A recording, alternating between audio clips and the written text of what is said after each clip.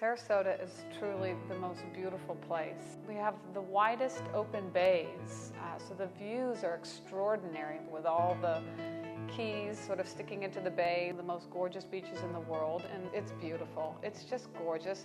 When we moved to Sarasota, my husband was tired of driving on the highways, and he declared that he was going to go everywhere by boat, and he does in fact go everywhere by boat. You wake up in the morning, the sun is shining, and it's like it's telling you to get outside and do whatever it is that you love doing. So you're either playing tennis or playing golf or kayaking or whatever else it is that you enjoy doing, and which you get to do here all the time. And it's magnificent. I believe now we're the 7th largest market in the state of Florida, and there are all kinds of lifestyles. There's a downtown lifestyle where you park your car and you walk to all the restaurants and shops, and you can find a contemporary loft, and you can find a historical, charming family home. It's now people coming from all over the world.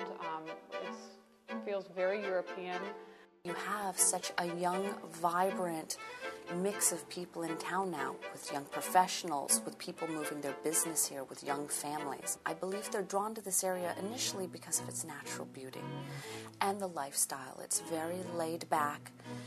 The people are very friendly and very open. It has a lot of elegance, but it's a very casual elegance. They like to have homes which they feel comfortable walking through in a ball gown, going to the opera, as well as walking through in bare feet, because they have their grandchildren out by the pool. That's really the lifestyle that they love about Sarasota. It's a very easy and wonderful place to live, but yet if you want to go out for a night on the town and experience the arts and experience theater and ballet, there's really no better place on the West Coast than there is over here. To have our own symphony, our own ballet, 9 live theaters, it's an incredible blessing. Selby Garden is amazing. Our own botanical garden, it's another one of those, as I like to call them, gifts that Sarasota has. It's just exquisite. Burns Court's wonderful because you have all kinds of elements there. You have wonderful shopping and a lot of specialty shops, and then you have the Burns Court Theater there, which has foreign films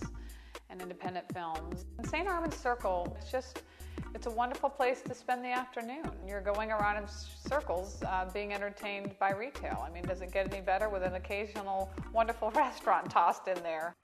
It's a plethora of fine dining. The palette around Sarasota is very refined.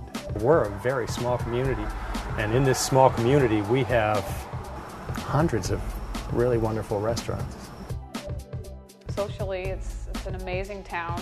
You could be out every night of the week, several times over, attending all of the various events. The Black Ties, Orchid Ball, the Wine Fest, the Stone Crab Festival, Sarasota Film Festival, where we have a glittery night with all of the Hollywood stars coming to town. It's exciting. It's fun. In a day in the life in Sarasota, I will be on the beach, walking the beach. My children will be sailing in the bay. My husband will be at a golf course, and we'll be in a live theater that evening. And we will have eaten at a fantastic restaurant, which we will have not have made reservations. So, to me, the lifestyle is what is absolutely extraordinary. You look at this place that you live in, and you just have to pinch yourself.